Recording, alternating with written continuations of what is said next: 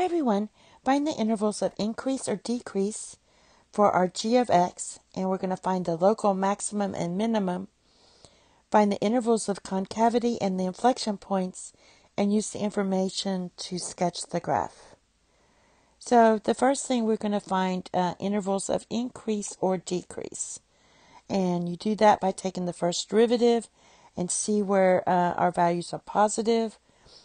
That means it's increasing, and if our derivative is negative on the interval, then that means f is decreasing on the interval. So we're going to take g prime of x. So remember, this can be written as x minus 4x to the 1/2. So this is a pretty easy derivative. That's just going to be 1 minus 1/2 times 4 times x to the negative 1/2. So this is just going to be 2. Get 1 minus 2 x to the negative 1/2. That equals 1 minus 2 divided by square root of x. Now, to help us find the critical numbers, let's go ahead and factor out 1 divided by square root of x. And if you do that, you're going to get 1. You're going to have to change this to square root of x. So basically what I'm doing is I'm rewriting this as 1 minus 2 square root of x. So I have to change this to square root of x if I want the same denominator. So I'm going to factor out a square root of x, 1 divided by square root of x, and that's going to give me square root of x minus 2. All right. That means we have undefined at x equals 0. And by the way, since we have the radical there, x cannot be less than 0. It has to be greater than 0 for our domain. So x must be greater than 0 or equal to it.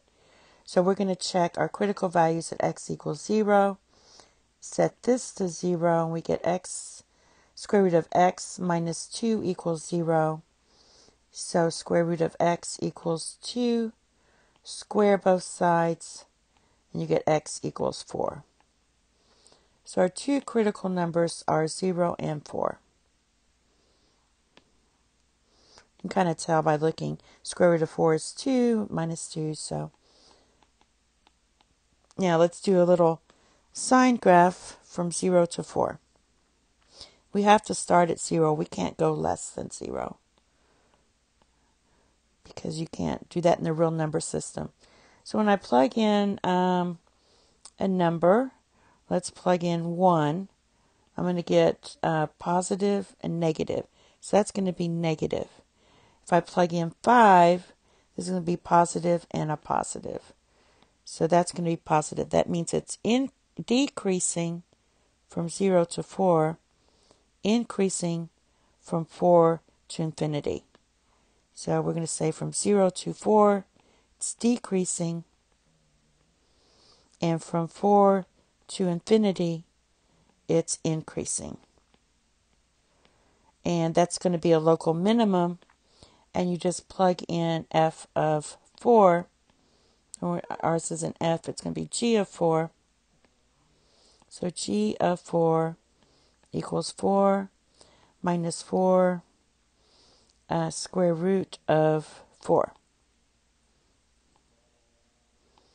So that's going to be 4 minus 8, which equals negative 4. So our local maximum occurs at 4, negative 4. All right. Now we have to test for concavity.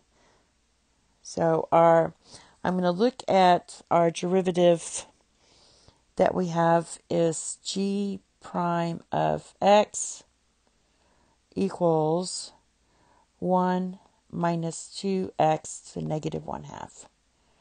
Now take the second derivative, and you're going to get, this is going to be 0. So you can get negative 1/2 times 2. Then you have x times negative 2, x to the negative 3/2. So these cancel out. That just equals 1. So we have x to the negative 3/2. All right.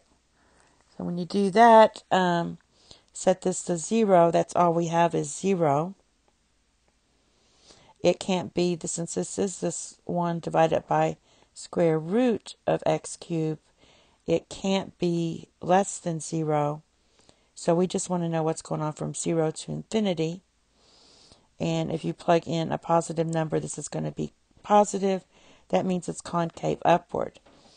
However, there's no inflection points, because to have an inflection point, you need to have a positive and then a negative. And we don't have that. We just have the one curve here. So there's no inflection points.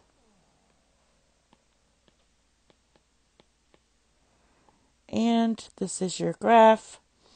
So here's your local, did it as best as I could. Remember, it says sketch. That means you shouldn't have graph paper. I'm using graph paper because I'm using an iPad. But we start at 0 because of the square root, domain of the square root. And then I plot at my maximum. And then it's the interval is decreasing from 0 to 4 and increasing from 4 to infinity. That's increasing. And there's no inflection points. And that's it. Thank you. It is a little concave upish. That's it. Thank you. Have a nice day. Bye-bye.